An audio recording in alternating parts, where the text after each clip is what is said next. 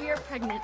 I am really excited for Stephanie to become a mom. I think it's going to be really fun for fans to see what Stephanie's like as a parent, and I think it's going to be great to have sort of that interaction of like DJ and her parenting style and Steph and her parenting style and Kimmy and hers. I think it's going to be a really fun dynamic for the three women in the house with all the kids, and there's going to be a brand new baby on the show, so it'll be really fun to see that. Yes, here, just go right to mommy. There you go. I think Stephanie as a mom is, I think she might be a little more uptight and nervous than anybody thinks she's going to be.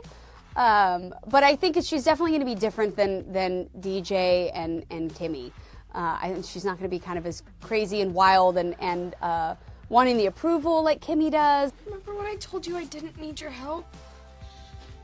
Turns out I really did. You still need me. I don't think she's going to be quite as uptight as DJ is and like rigid. Which is why I've decided you're going to pull up that bad grade in summer school. Summer school? Mom, you can't be serious.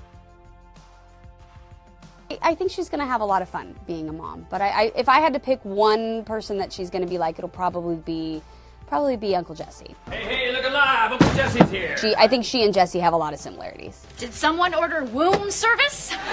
Well, on season 4, you will see that Kimmy being Stephanie's surrogate really changes their dynamic, and their frenemy relationship really becomes closer and more friendly. It's not, there's not kind of the rivalry. They still drive each other nuts in certain ways, but I think the real love and genuine friendship that the two of them share really comes through, and it's a really sweet and beautiful story, and I'm excited for people to see it.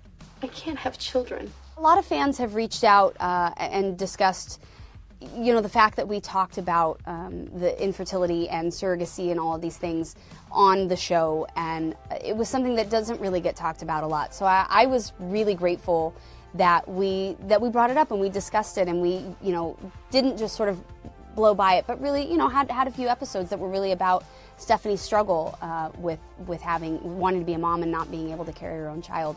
And I love that. I love that we were able to bring that to an audience that may have not otherwise felt heard.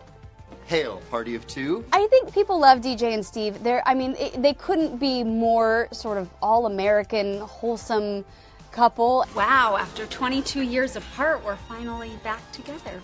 For a lot of people, they watched the original show 20 some odd years ago. So I think it's that thing that you just hope that DJ and Steve have always been together, like all of these years. What do you think? Too much? Oh, not enough. The best part about working with them as adults is that I get the jokes now. all the like inappropriate stuff that kind of went over my head as a kid that I was laughing at but didn't really understand. Now I get the jokes, and they're even funnier. And we're such a family. Like it's kind of like when you grow up and all of a sudden you're not sitting at the kids' table anymore and you're finally at the adult table for the holidays. And you just have a different relationship with the adults in your life that have watched you grow up.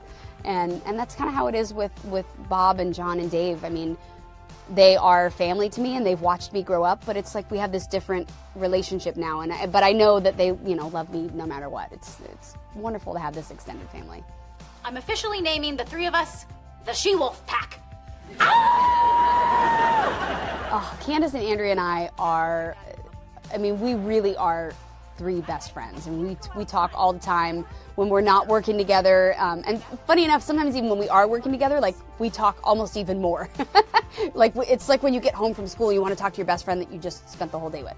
But our relationship has changed over the years, and Candace and I joke about it, but when we were kids, we would have squabbles like siblings. Like I just wanted her to laugh at my jokes, and she just wanted the annoying little sister to go away. Steph, please. Kimmy and I are talking about school. And we joke about it now because now we couldn't be closer.